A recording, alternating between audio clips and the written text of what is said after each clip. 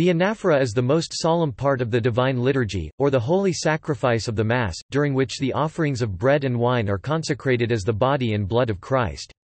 This is the usual name for this part of the liturgy in Greek-speaking Eastern Christianity. In Western Christian traditions which have a comparable rite, the anaphora is more often called the Roman canon in the Latin liturgy, or the Eucharistic prayer for the three additional modern anaphoras. When the Roman Rite had a single Eucharistic prayer between the Council of Trent and Vatican II, it was called the Canon of the Mass. Anaphora is a Greek word, anaphora meaning a carrying back, hence its meaning in rhetoric and linguistics, or a carrying up, and so an offering, hence its use in reference to the offering of sacrifice to God. In the sacrificial language of the Greek version of the Old Testament known as the Septuagint, prospherein is used of the offerer's bringing the victim to the altar, and anapherein is used of the priest's offering up the selected portion upon the altar. See, for instance, Leviticus chapter 2 verse 14, 2:16, 3:1, 3:5. Topic: Elements.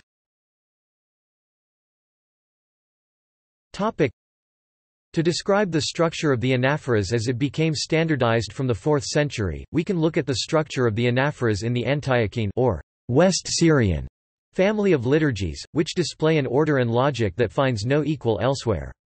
This structure is still valid, with some significant variations typical of each rite, for the Catholic Church, Eastern and Oriental Orthodox Church, while it was modified, both in the pattern and in the underlying theology, during the Protestant Reformation.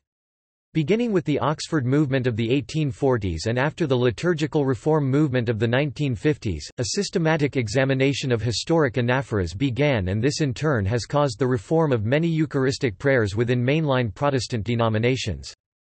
The structure of the standardized 4th-century Antiochene anaphora, which is placed after the offertory and the creed and comes before the Lord's Prayer, the elevation and the communion rites, can be summarized as follows. Sursum corda, or opening dialogue, it is the introductory dialogue that opens with a liturgical greeting by the priest, for instance, "The Lord be with you," in the Roman Rite, or "The grace of our Lord Jesus Christ, and the love of God the Father, and the communion of the Holy Spirit be with you all," in the Byzantine Rite, and the response of the congregation or choir. Classic call and response ties together the response of the priest and congregation to the glory of God. Then the priest exhorts those participating in the liturgy to lift up their hearts.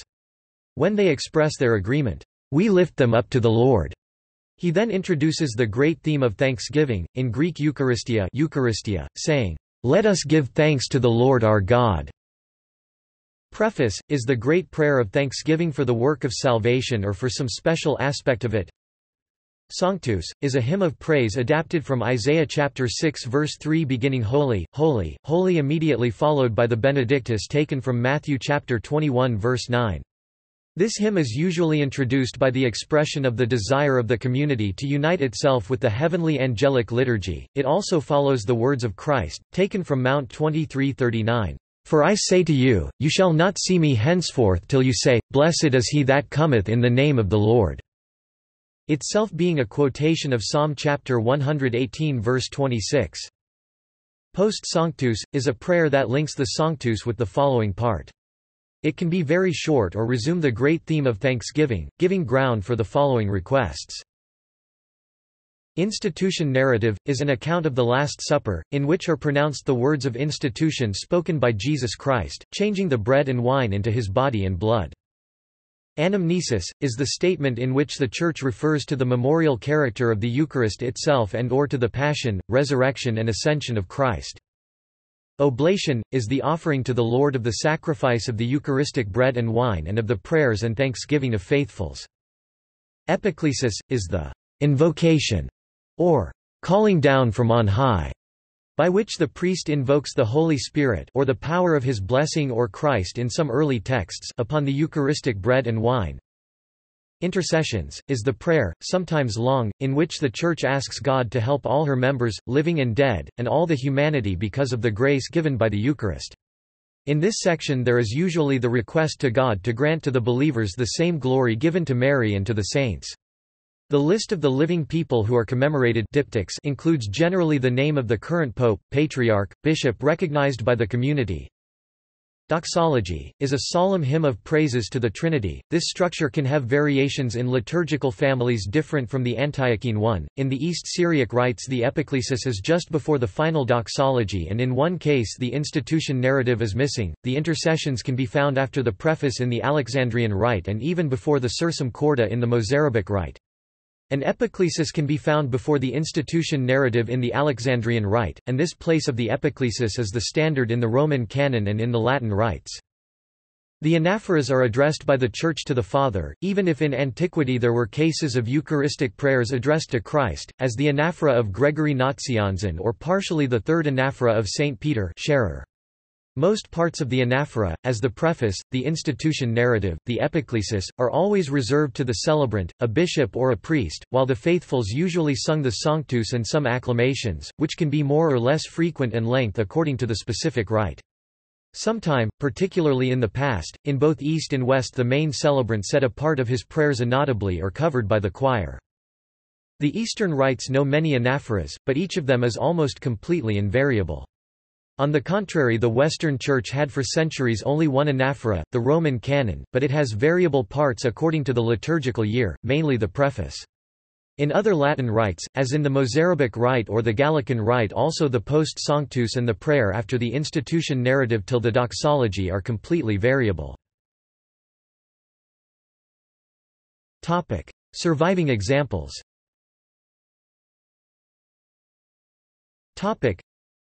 Many ancient texts of anaphoras have survived, and even if no more in use, they are useful to trace the history of the anaphoras, and in general the history of the Eucharist during the centuries.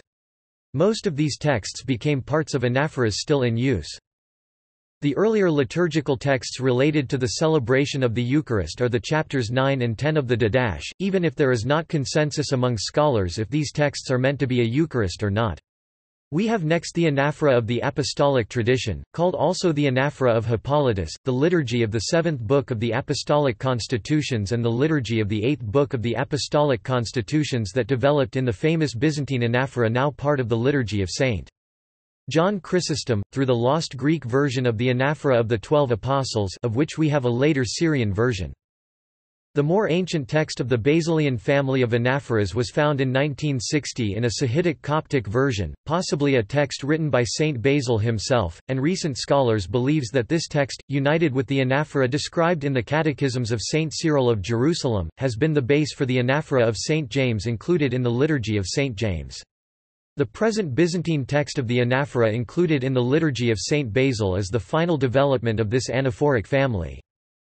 In the East the more ancient text is probably the ancient form of the anaphora of Addai and Mari, followed by the Maronite third anaphora of St. Peter said also Scherer and by the anaphora of Mar Theodore. Another important source is the anaphora described in the mystagogical catechesis of Theodore of Mopsuestia. In Egypt we have the anaphora of Barcelona and its related Louvain Coptic papyrus, the prayer into the Euchologion of Serapion, the Deir Beliza papyrus, the Strasbourg papyrus and the ancient anaphora of Saint Mark in Greek, which developed in the Coptic liturgy of Saint Cyril. Scholars find structural similarities in between the Roman and Egyptian anaphoral traditions, for instance the Barcelona papyrus, as well as Deir Beliza papyrus, include an epiclesis before the words of institution as in the Roman canon. The earliest text similar to the Roman canon is the quoted in De Sacramentis of Ambrose, which include prayers close to the canon.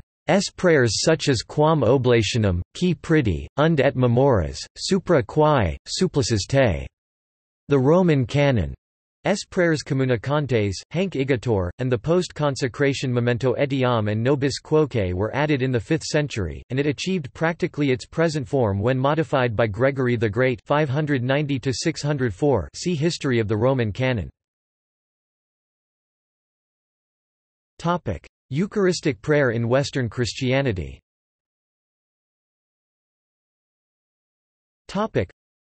When referring to the Western Christian uses, the term Eucharistic prayer is more used than anaphora, and sometime it refers only to the portion of the anaphora starting after the Sanctus because the preface in the Latin rites is variable and follows the liturgical year. Roman Rite of the Catholic Church.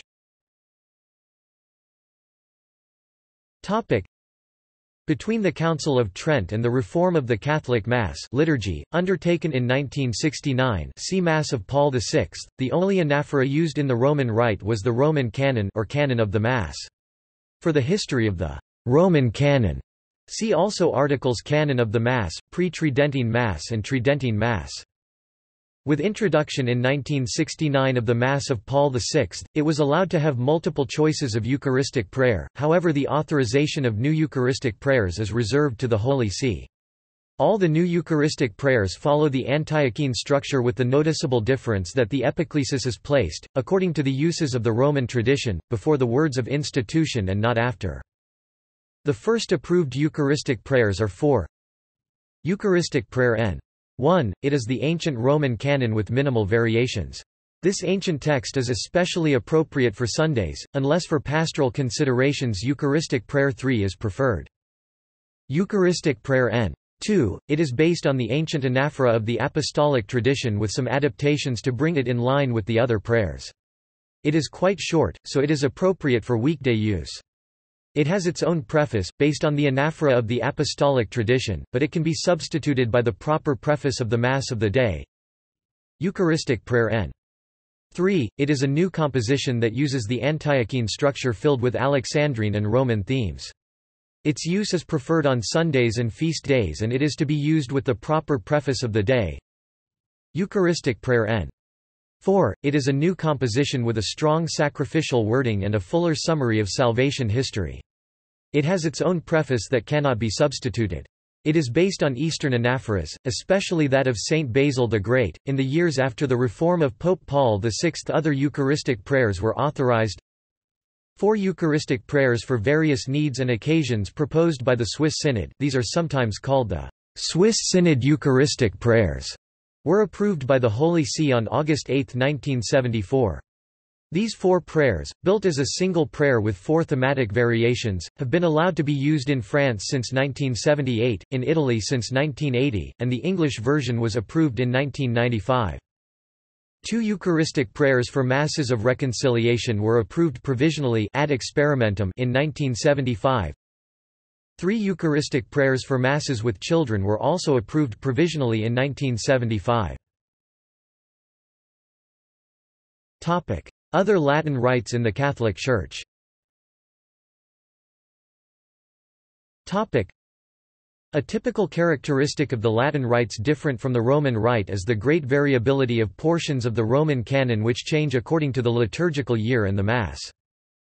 The Mozarabic rite has as variable texts the illatio, i.e. the preface, the post sanctus and the post priti, that is the prayer said between the institution narrative and the doxology in place of the intercessions which are placed before the sursum corda. In the Gallican rite the preface is named contestatio or immolatio and the institution narrative is named secreta or mysterium. The Ambrosian rite during the centuries has lost its ancient variety, even if it maintains a richness of choices for the preface, and its first Eucharistic prayer is slightly different form, the Roman one mainly in the words of institution. Recently 2 typical additional ancient Eucharistic prayers have been restored, to be used mainly on Easter and Holy Thursday.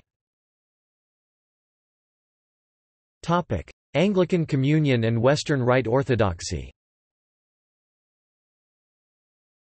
The Western Rite Orthodoxy uses adaptations to the Orthodox nous of the Roman Canon, Divine Liturgy of Saint Gregory, or of the Anglican Book of Common Prayer, Divine Liturgy of Saint Tikhon, or own reconstructions of ancient Gallican liturgies, Liturgy of Saint Germanus or the Liturgy of Saint John the Divine.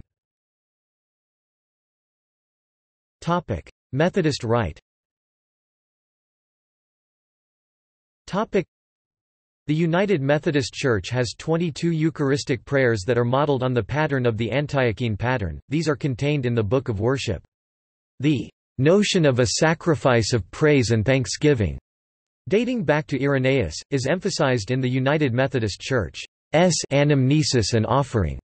And so in remembrance of these your mighty acts in Jesus Christ, we offer ourselves as a holy and living sacrifice, in union with Christ's offering for us, as we proclaim the mystery of faith, Christ has died.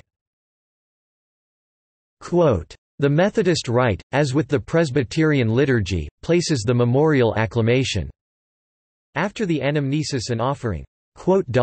In both the Methodist Church of Great Britain and the United Methodist Church, the post-Sanctus transitioned almost immediately to the institution narrative. In addition, the offering was our sacrifice of praise and thanksgiving, and ourselves, reflecting the theology of Thomas Cranmer and Methodism's Anglican patrimony in general. Antiochene rites.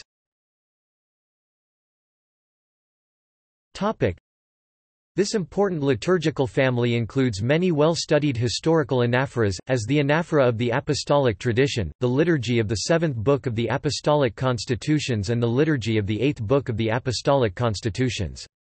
The main currently used anaphoras belonging to this family are the following, divided by rite. Byzantine. The Byzantine Rite uses three anaphoras, which are the core part of the divine liturgies which take the same name. The Anaphora of St. John Chrysostom. The Anaphora of St. Basil, once used throughout the year, and now used only on some Sundays and feasts. The Anaphora of St. James. The Anaphora is introduced with the opening dialogue between priest and choir, congregation. The priest chants, "The grace of our Lord Jesus Christ, and the love of God the Father, and the communion of the Holy Spirit be with you all." The choir, congregation respond, "And with thy spirit."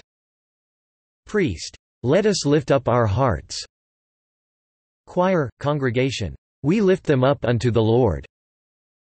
Priest, "Let us give thanks unto the Lord." Choir, congregation, "It is right and just to worship Father, Son, and Holy Spirit, the Trinity one in essence and undivided." While the above response is sung, the priest begins to pray the first part of the anaphora quietly, although in some places this is said aloud. This section, corresponding to the preface in the Roman Rite, gives thanks to God for the mysteries of creation, redemption, and sanctification. It is followed by the choir and congregation singing the Sanctus. After the Sanctus follows a recapitulation of salvation history, especially the Incarnation, and leads into the words of Jesus over the bread and wine at the mystical supper, as Eastern Christians often refer to the Last Supper. "Take, eat, this is my body, which is broken for you, for the forgiveness of sins." And, "Drink ye all of this, this is my blood of the New Testament, which is shed for you and for many for the forgiveness of sins." The priest always says these words aloud, and the congregation and choir respond, "Amen."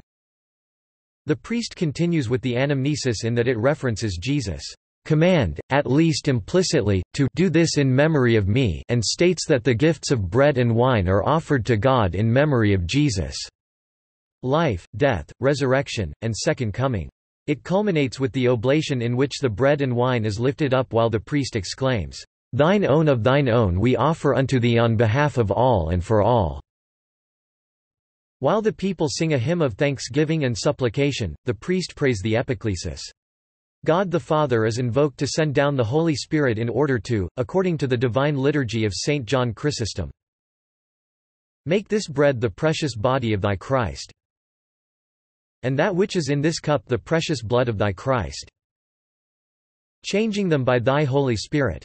This is the most solemn point of the anaphora, as it is from that point on the bread and wine are considered to be the literal body and blood of Christ and not from the words of institution as in some other traditions. The rest of the anaphora consists of a lengthy set of intercessions for the Church, its bishops and other clergy, the leaders of nations, the faithful departed, and the Church as a whole, as well as commemorations of the saints, especially the Blessed Virgin Mary, John the Baptist, the saint being commemorated that day, and forefathers, fathers, patriarchs, prophets, apostles, preachers, evangelists, martyrs, confessors, ascetics, and for every righteous spirit in faith made perfect. In the Byzantine Rite the anaphora, whether that of St. John Chrysostom or St. Basil, ends with the following doxology sung by the priest. "And grant us with one mouth and one heart to glorify and hymn thine all honorable and magnificent name, of the Father, and of the Son, and of Holy Spirit, now and ever and unto ages of ages." The congregation and choir respond, "Amen." Syro-Antiochene. The anaphoras currently used by the Syro-Antiochene Rite or West Syriac Rite are numerous, and the main are: Anaphora of 12 Apostles, Anaphora of Saint James, a different anaphora from the Byzantine Rites 1, Anaphora of Saint Mark the Evangelist, Anaphora of Saint Peter, Anaphora of Saint John the Evangelist, Anaphora of Saint Xystus of Rome, Anaphora of Saint Julius of Rome, Anaphora of Saint John Chrysostom, a different anaphora from the Byzantine Rite version, Anaphora of Saint Cyril of Alexandria, Anaphora of Saint Jacob of Sarah, Anaphora of Saint Philoxenus of Mabug, Anaphora of Saint Severus of Antioch, Anaphora of Mar Jacob bar Salabi. Armenian. The Armenian Rite, used mainly by the Armenian Apostolic Church, uses currently the anaphora of Saint Athanasius. Others. The Coptic Church, even if its own rite is the Alexandrian Rite, uses two anaphoras that belong to the literal tradition of the Antiochene Rites. Anaphora of Saint Basil, a different anaphora from the Byzantine Rites 1, even if related and probably older. Anaphora of Saint Gregory. The Antiochene Maronite Catholic Church is one of the richest, if not the richest, in the number of anaphoras contained in its liturgy. Most of them belong to the tradition of the Antiochene Rites. There are at least 72 Maronite anaphoras. Alexandrian Rite.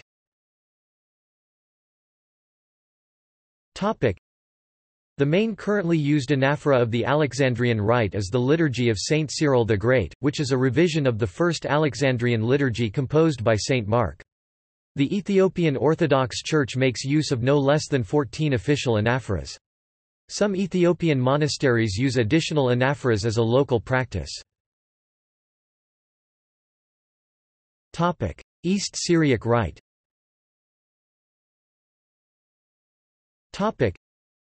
The more important currently used anaphoras of the East Syriac Rite are the following: Anaphora of Adai and Mari, used today by different churches in different versions due to many additions.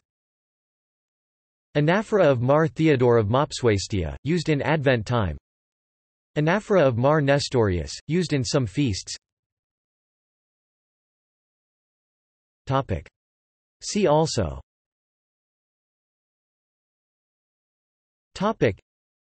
In some languages, the anaphora is not distinguished from the Eucharistic prayer, namely cs. Eucharistica Modlitba, sv. Eucharistiska Bonin, it. Pregera Eucharistica, la. Prex Eucharistica, nl. Eucharistisch Gebd, place. Modlitwa Eucharistisna, de. Hakabet.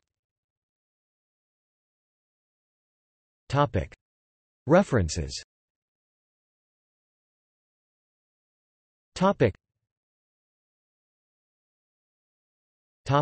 External links.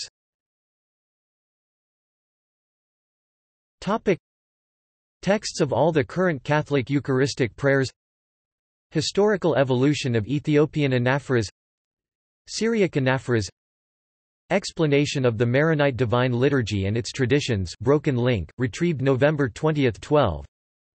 The Anaphora Eparchy of Saint Maron Commentary on the Holy Mysteries, Part 2. The Holy Mystery of Offering Kabono Eparchy of Saint Maron Commentary on the Holy Mysteries, Part 1. Holy Communion, Methodist Rite.